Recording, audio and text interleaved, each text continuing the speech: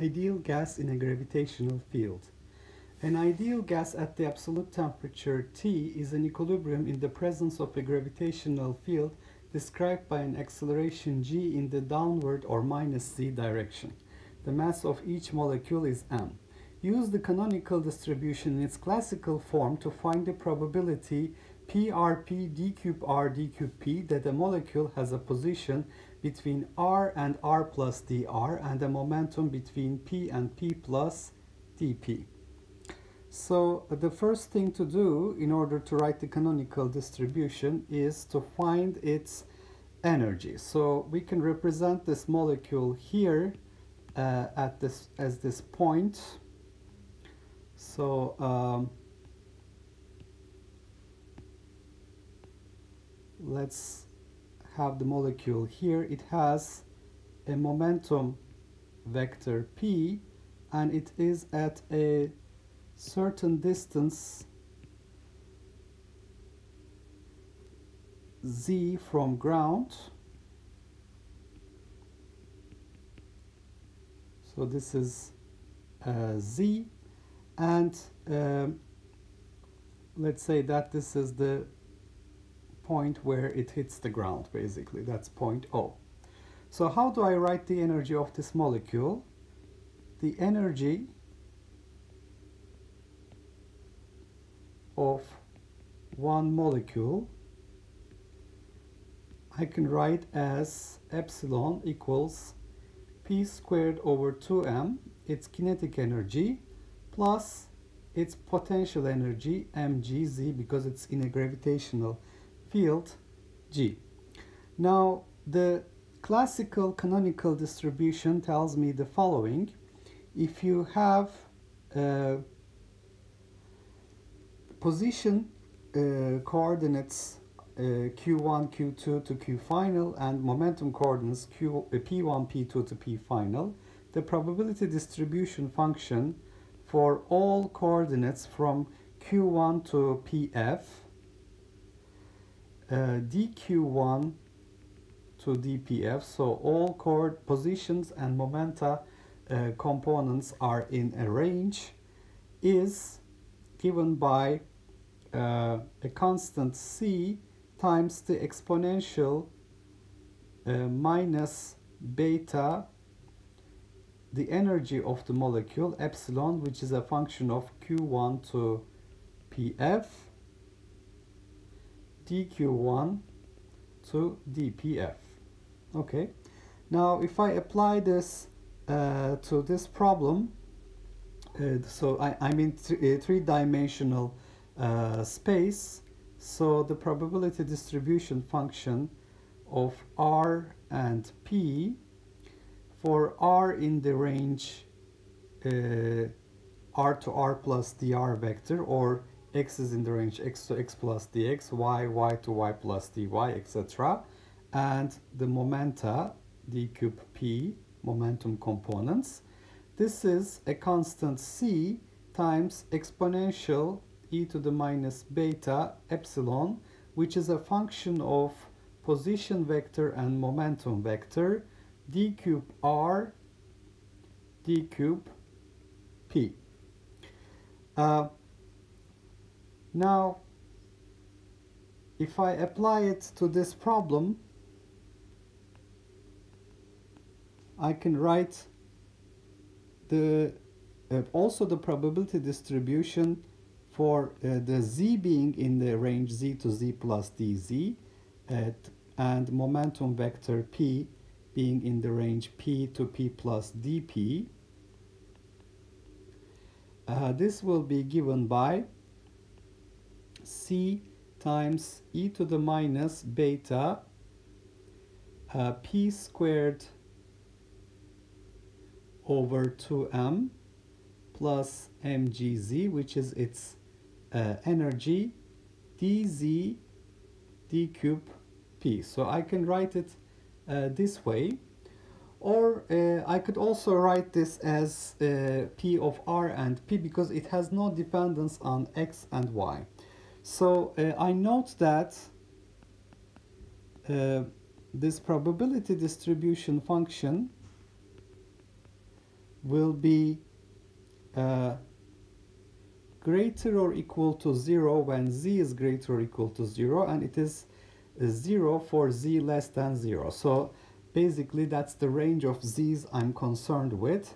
And if I consider the integration over all possible p-values, so integration over px, py, pz, all possible values from 0 to infinity, and if I consider all possible, so it could be from minus infinity to the plus infinity, so minus infinity to plus infinity, and if I consider all possible z values from 0 to z, so this is for the z integral, if I have probability distribution function dz d cube p, so momentum can take any value, z can take any value between 0 and infinity, this will be equal to 1. So that is basically my normalization condition. So this gives the value of c. So basically my probability distribution function for rp d cube r d cube p will be proportional to e to the minus beta p squared over 2m plus mg z d cube r d cube p.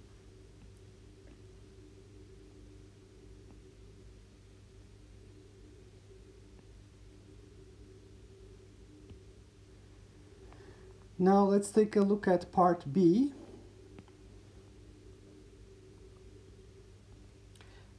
So why was I able to write it this way? Because the dz and dy components do not have any contribution.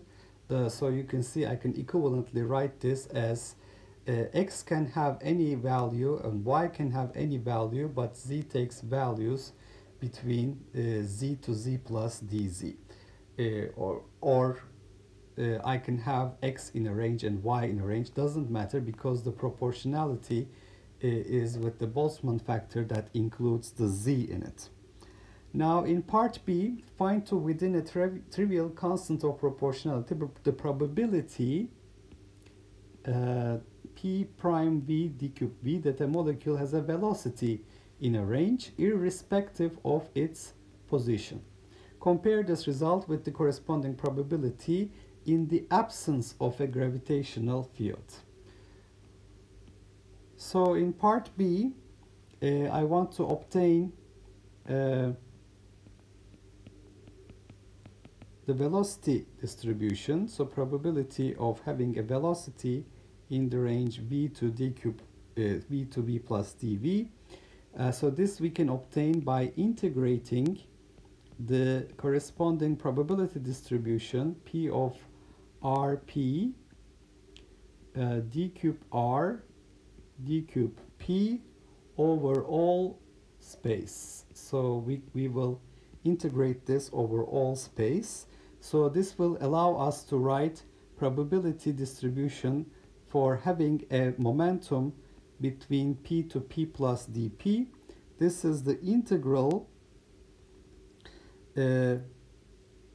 over all space probability of rp d cube r. So I integrate this over all possible r values d cube p, and this has to be normalized. So this will be an integral over all r and p values, probability distribution rp d cube r d cube p. So if I'll take a look at this, I have the momentum dependent factor that is e to the minus beta p squared over 2m that comes out of the integral d cube p, but then I have the integral over all possible z values 0 to infinity e to the minus beta mgz dz divided by the integral over all possible momenta e to the minus beta p squared over 2m d cube p multiplied by the integral from 0 to infinity. This is from minus infinity to plus infinity. I can have e to the minus beta mgz dz. So note that this integral on the left side is a triple integral. So normally I should write 3 integration signs here, but I'm using this shorthand notation to indicate that there is only the integration limits are between minus infinity and plus infinity. I can have all possible components for the momentum. But for the z component, it has to be between 0 and infinity. That's where the potential energy is defined. Okay, so I can see that this integral of over z will cancel, and the integral at the bottom will give me just a constant. So basically, I can write this integral. So let me call this constant c prime. So this integral becomes c prime e to the minus beta p squared over 2m d cube p. So that is the probability distribution for momentum, irrespective of the position. Now I can substitute p is equal to mv, and therefore d cube p will be equal to m cube d cube v.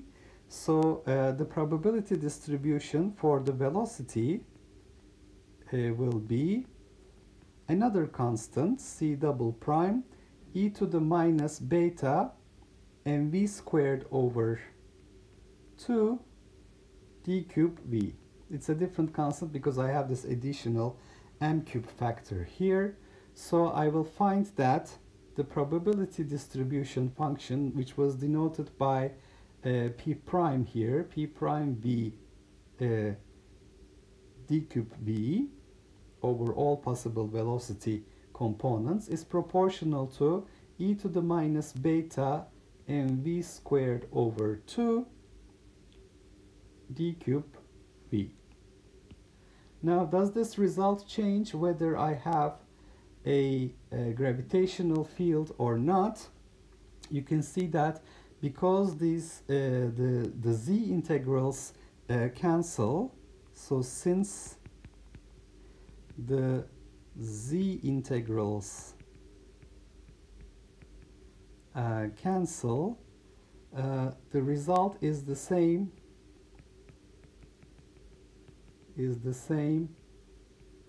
when the gravitational acceleration is 0. So this is irrespective of having a value of gravitational acceleration that is non-zero or not. Now part C, find to within a trivial constant of proportionality the probability PHYS dz that a molecule is located at a height between z and d plus c, irrespective of its velocity or its location in space. Okay, so now in part C, so I go back to the probability distribution function for a momentum and position d cube p, d cube r, and I want to go to just the probability distribution that includes z values between z and z plus dz, irrespective of momentum and x and y values. So I integrate over all possible x and y values. I integrate over all possible p values. So so these integrals are all from minus infinity to plus infinity. They can take any value in this range. X e to the minus beta p squared over 2m plus mgz. The integration is on a triple integral of momentum and dx dy, but I'm not doing an integral over z here, so dz remains outside. So this is going to be, because I have e to the minus beta p squared, e to the minus beta mgz dz, that doesn't belong to this integral, plus, so I have the integrals here that give me a number. So this is going to be a constant c double prime e to the minus beta mgz dz. So the probability distribution for having a z value in the range z to z plus dz is e to the minus beta mgz dz.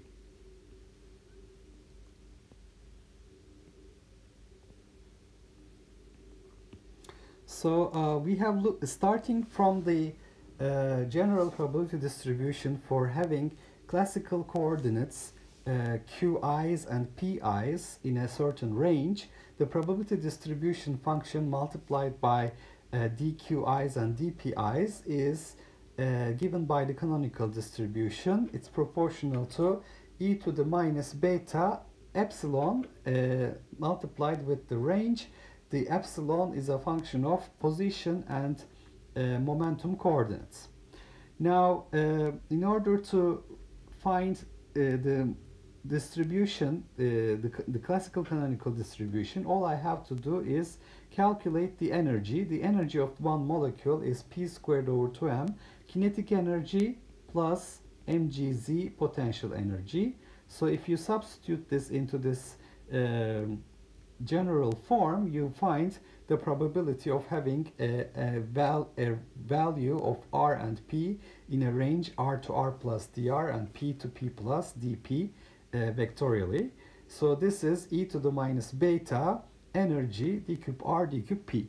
Now in part B we wanted to obtain the velocity distribution irrespective of position. So I integrate the probability distribution over all possible positions, and I'm left with a constant times e to the minus beta p squared over 2m.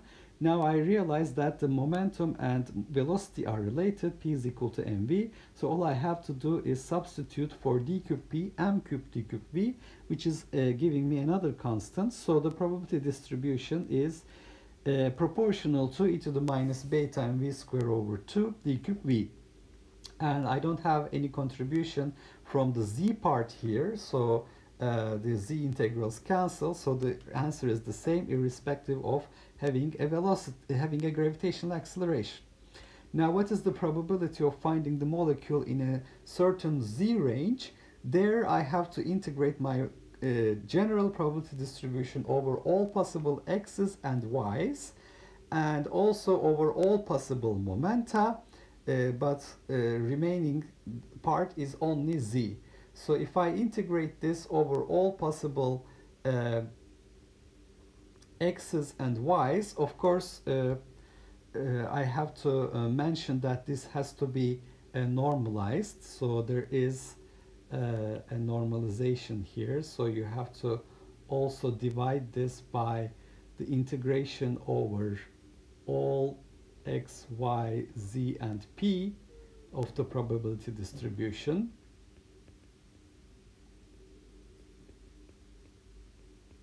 So that's your normalization, so that your x and y integrals will basically cancel. So you will be left with the momentum integral giving you a constant, and so that's momentum integrals will remain. And e to the minus beta mgz dz is not integrated, so that remains outside. So the probability distribution is proportional to e to the minus beta mgz dz. So we have to make sure that when we are calculating the probabilities, we consider the normalization condition.